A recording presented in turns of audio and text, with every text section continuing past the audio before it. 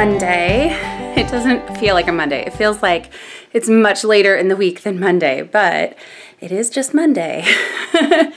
Some of you have mentioned that I haven't done a video in quite a while, which is true. We've had a crazy couple of weeks here. I guess that's kind of the continuing theme. Things just got so busy. And one of the things that I haven't told all of you is that I have rheumatoid arthritis. And so oftentimes when I get into like a place where I'm doing a whole lot, sorry, it's really bright in our house today. So if you notice me not able to keep my eyes open, that is why. In any case, I have rheumatoid arthritis. And so a lot of times when I do a substantial amount of work or we get really active, we do a lot of things with friends and family and stuff like that, it's wonderful. And we're so glad that we can do all those things, but oftentimes when something like that happens, I end up in a flare, and that has been the case with the last couple of weeks. I ended up in a flare and I have been on prednisone now for like 4 days, so I have all the energy. Yeah, basically I could like clean the entire house with the amount of energy that I end up with on the prednisone. I wanted to take the time today to do kind of a vlog style of, I'm 2 weeks out from training. Actually, I'm a day under 2 weeks out from training. I go for training March 26th, so I leave here on a Sunday. So part of that is me working with this camera. Actually, this is the new camera that my husband gave me for Valentine's Day, and I am not used to it yet. So if it's off center and I'm looking, you know, oddly or looking one way or the other in the camera, that is why. I'm just trying to get used to centering it, focusing it, and actually looking into the camera as I'm supposed to be. So I'm doing my best. He gave me this camera for Valentine's Day. It was incredible. Sweet. And between this and a GoPro that a friend of ours has graciously offered to lend to us, these will be my primary vlogging cameras for training. I leave 2 weeks from yesterday, Sunday, March 26th. How am I feeling? Oh boy. We are just like starting to get everything situated. Schedule-wise, household-wise. My husband is super awesome on his own. He is not gonna have any problems, but still it's like, gosh, it'd be nice to be able to leave him with some meals so that he didn't have to cook every night. So I'm in the process of trying to make things a little bit easier for him. I am creating a visual calendar for our younger daughter, who's 4. When you go for a guide dog, typically you go to a residential training and you stay there in a dorm with other students who are also training with their guide dogs. The duration of that training depends on the school that you go with. I am working with Guide Dogs for the Blind, which is out of California and Oregon. Their training is 2 weeks in duration. I am feeling a little bit chaotic, I guess. I'm really excited. I'm a little bit nervous. I'm nervous-sighted. You can tell I have little kids because that's a My Little Pony thing. I'm nervous-sighted. I'm definitely nervous-sighted. This is a time when you start to wonder, what is this dog's name and what's it gonna look like? Is it gonna like me? I mean, of course it's gonna like us, but it's a new partnership. You're forming a new relationship, and there's always excitement and there's always nervous feelings when you go into it. What else? I'm starting to pack. I'm starting to, I guess, get a hold of some last minute travel things, miniatures of toiletries and stuff like that. Trying to figure out what the weather's gonna be like there, which is apparently a task. The weather everywhere has been so weird this past year. I added them to my weather app, and I'll kind of observe over the course of the next week or two and plan accordingly as we get closer with clothes and stuff. I've been there twice before, and the 2 times that I've been there, the first time I thought it would be warmer than it was, and I was freezing, and I had to buy a pair of gloves because it rained the entire time. I don't know, it was warmer than it is in Minnesota, but it rained literally every single day that I was there. And that's one of the things that I remember so clearly about it, because the ceiling in the dormitory is, I think it's a skylight. So the noise that comes through, you know, with the rain is different than like if it were just a regular rooftop. And I remember loving that sound. Like, I love the sound of the rain hitting, what is it called? Skylight. Yeah. I loved the sound of the rain hitting the skylight. It was very calming, very peaceful, and the campus itself is kind of set back in a more rural area outside of Portland, and it's really beautiful. It's really kind of picturesque and calm and serene. The other thing that I'm doing, aside from kind of prepping, you know, schedules and things for the kids and trying to figure out whether my husband wants me to do any packing for our little one ahead of time since they're coming out for my graduation with the guide dog, I'm also starting to pack my things. I'll show you a little peek at what I have so far. Just start to set things aside as I get closer to the time. I'm not really packing. It's more like as I come across something that I know that I want to take, if it's not something that's essential for me to use between now and then, I toss it into a clothes basket. That's my pile that's to be packed when it's time here. So, and I'll probably start to like pack. Probably the Monday before I leave, honestly. I like to feel like I really have the time to make sure that I have everything that I need and that I want. I'm a planner. I like to make sure I have everything. I try to do kind of the footwork ahead of time and make sure that I have the things I need. I'll take you upstairs and show you what I have set aside so far. Here's a bunch of our stuff, or my stuff, nobody else's stuff. Oh, well, I guess New Dog's stuff is here. So this is New Dog's big bag, which I don't know. I love this bag, but it's so big, and I've never taken that much stuff for one of my guide dogs. I might just take a smaller bag, but anyway, I have a little blanket in here for New Dog. Typically, I wouldn't bring a blanket, but I have that one because we're going to be spending a couple of extra days out in the area, and I'll have the dog's fleece from training so that the dog has his or her scent already on the fleece and something to kind of transition home to. Some of my pajama pants, my emoji pajama pants. I have a bunch of just goofy pajama pants, and they're kind of my favorites. They're just loungy and funny, and they make me smile. And the emojis especially make me think of my girls. They're really in this emoji phase, and they kind of love them. Set aside some leggings.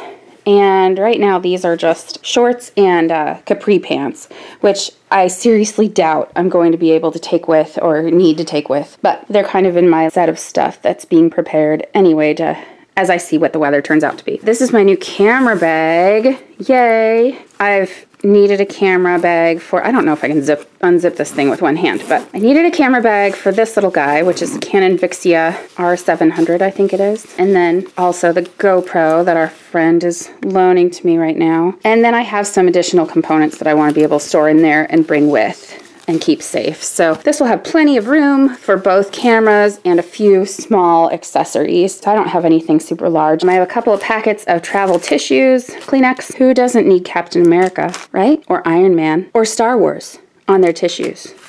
Hello. This girl needs those. I have a little travel journal. I don't even remember where I got this.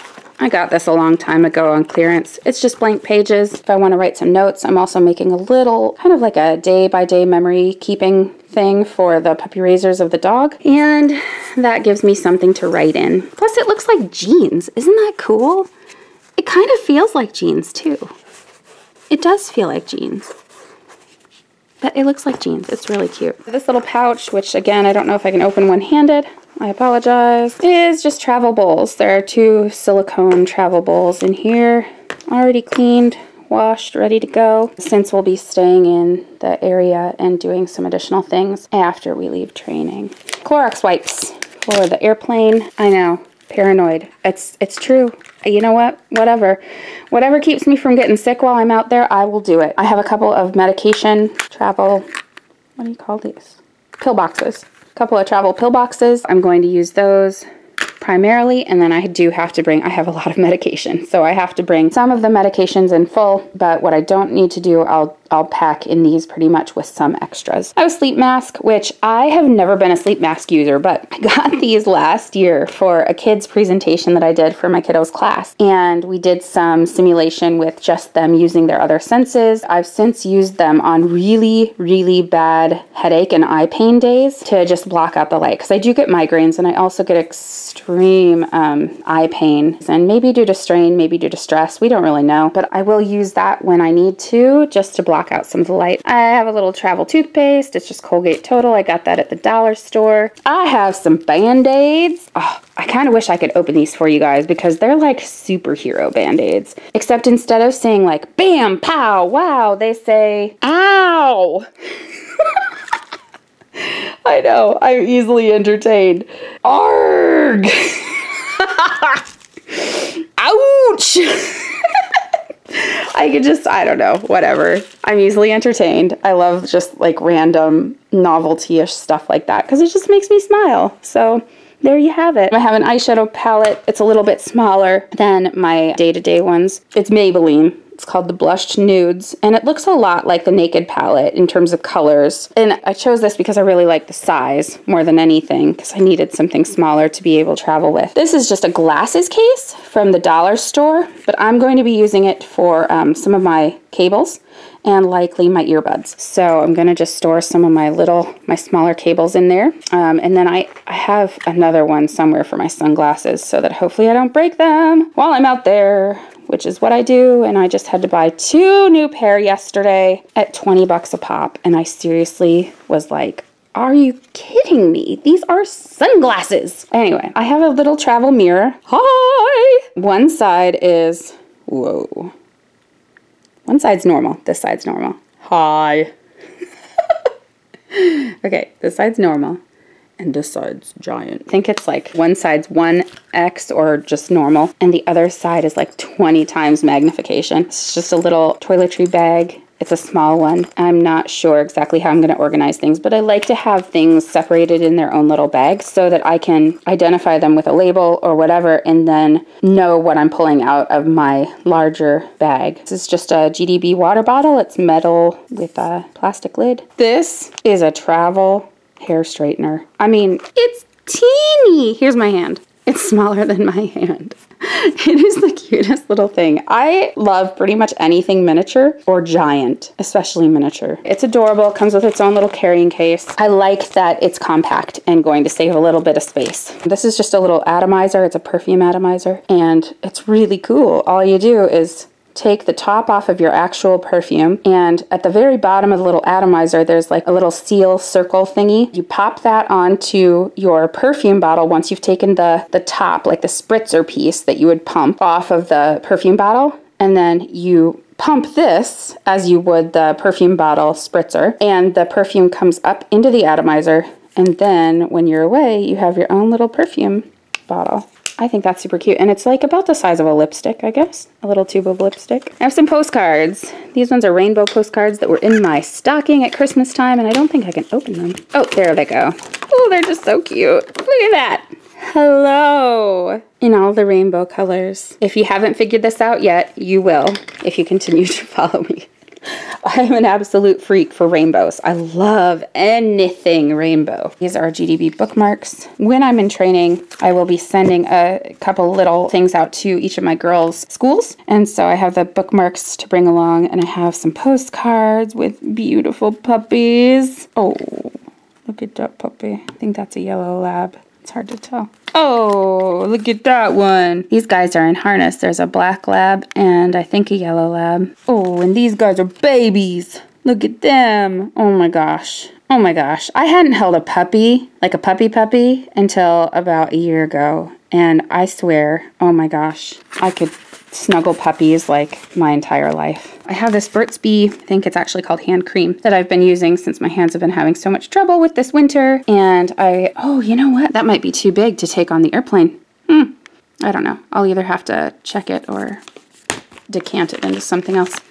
And then I have some just like little facial wipes. Oh, those are Burt's Bees also. Ha ha ha. They're for sensitive skin because that's me.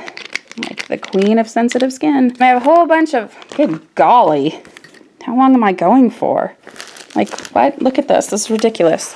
All right, so I just have a bunch of travel little bottles, and I won't use all of these. I have shower caps, not to function as shower caps, but to go over my shoes that will be traveling with me so that they don't get everything else all gross. I have a Guide Dogs for the Blind luggage tag. And then last but not least, so far anyway, this thing cracks me up. I have a laundry bag, but look, it's so cute. It has clotheslines all over it. It's a white background with clothes hanging lines and little articles of clothing like shorts and t-shirts and I don't know what that is. An upside down t-shirt, dresses, and all different colors and stuff, so it's really cute. But what's funny to me is this thing is enormous. I mean, my gosh, if the dog needs a bath, I could probably stick the dog in the bag. Like, it's that big. It's really, really big. So I don't know where most people go that they have this much laundry, but I will never, I mean, that's crazy, right?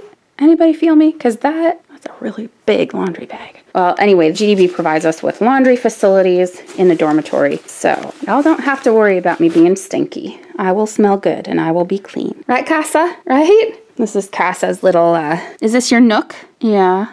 Picasa, as I've said in previous videos, is my retired guide dog. She's a yellow lab and she is 7. Casa, are you 7 years old? Yeah. She's a very sweet girl. She's mellow. She just likes to live and let live. She's pretty chill. She's a good girl. She's gone through a lot of transitions with me. From me working, she's gone alongside me through pregnancy and having an infant and a toddler and a preschooler, and she has been exceedingly patient and calm and tolerant. Haven't you, baby girl? Yeah, you're a good girl. Yes, you are.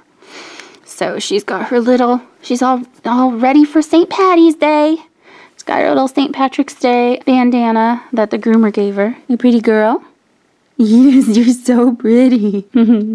That is about all that I have that I'm getting ready. How I'm feeling about training is I'm ready. Like, I'm emotionally ready. I'm excited for it, and I'm ready for it to be here. But, you know, it's kind of at that point where just like if you were to travel for work or you were to go on a vacation or something like that, that's really big. I have a lot to get done between now and 2 weeks from now. So this is all a mess too, because I made a little planner cover for my friend and it's sparkly. And then I'm making one for myself. And this is my small planner that'll go with to training. And this is a print that a good friend of mine in Texas sent to me. And it says, "Never doubt that you are valuable and powerful and deserving of every chance and opportunity in the world to pursue and achieve your own dreams." Hillary Clinton. It's just a reminder, dream big and take it one day at a time and do your best. And that's what you gotta do. Thanks so much for joining me today. I apologize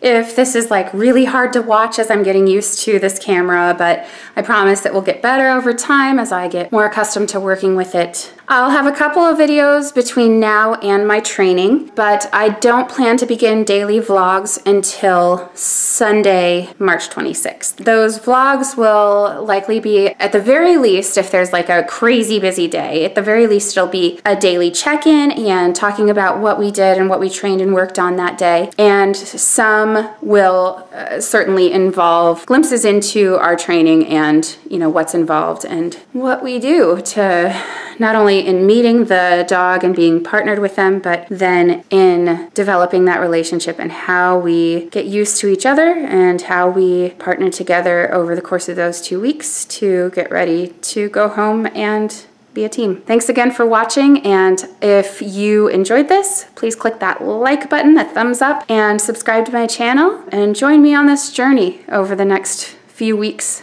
and month, and then our partnership as we go forward. Thanks so much for watching. Have a good day, guys.